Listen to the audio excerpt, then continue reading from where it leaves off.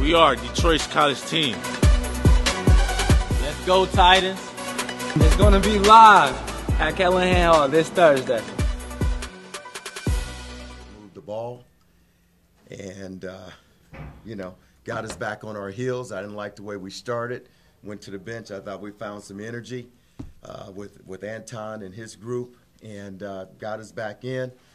And I thought, just to close the half, we're down 6, and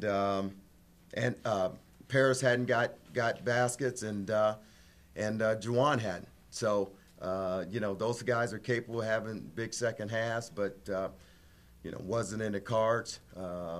We tried to play some zone. I thought the zone helped us get back in it, but their ability to move the ball and attack the basket, and then their three-point shooting, I thought came into play in really the second half.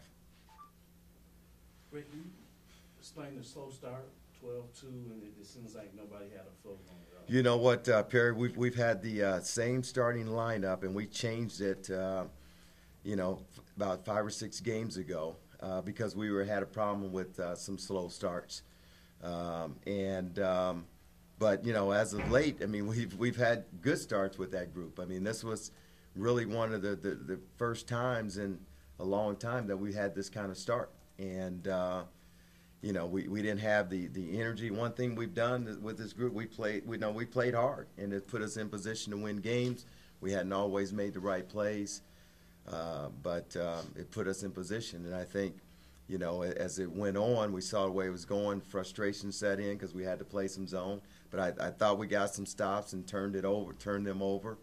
But it was just, it's hard for us to score. I just think, we can score more points. We scored 20 points on the road last Monday in overtime.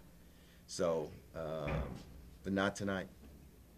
Anton, you were able to get going offensively. Did you sense your teammates were frustrated? It could seem like they double-teamed Juwan every time he made a turn.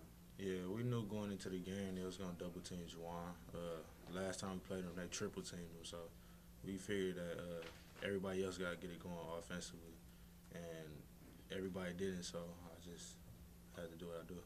Can you gauge the frustration level? Yeah, of course. Yeah. Right. As a coach, you're with your guys every day and everything. Does this just come out of the blue? Can you explain this, or how would you assess what happened tonight? Well, I think we're in a stretch, Terry, where we've got 2 seniors in Juwan and Brandon Kearney, and then everybody else is just really starting to see. We're at the midseason, and this is where separation starts. You've got to step up. You got to play through some things. I mean, play gets physical. I mean, it's it's the grind time. And as you head into February into March, I mean, you kind of you kind of separate the men and the boys. And we let up. I mean, they beat us the first time. As Anton said, they did a good job. 2 and 3 guys on Juwan. I mean, everywhere he went, he stacked the deck. But I thought he had 4 assists, and that helped us the first half. And then Paris, just getting physical with him every time he had the ball. There was a lot of contact, and you got to play through it and still get things done. You mentioned the men and the boys. Can you become one of the men, or is that too late? Is that still possible? What can you do? No. We can't. I mean, we've been playing hard. I can't say because of our losses is because we hadn't really played hard and competed. I mean, that's the thing that we've hung our hat on.